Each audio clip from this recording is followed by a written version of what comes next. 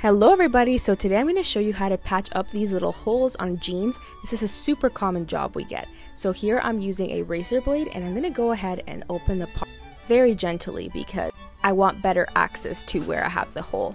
So here, this is an old pair of jeans that's similar in color, and I'm using pinking shears to cut out a little patch, and then this is hem fusing tape. So I'm going to go ahead and use the tape as a glue so the iron actually melts it. And this is what it looks like from the outside. So I'm going to go ahead and do this with all my patches, and this is my wall of thread, so you're going to pick a color that matches it perfectly.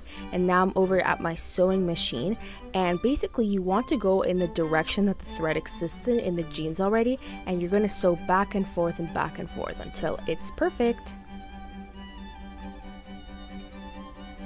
Now I'm just sewing on the belt loop and the pocket again, and we're done.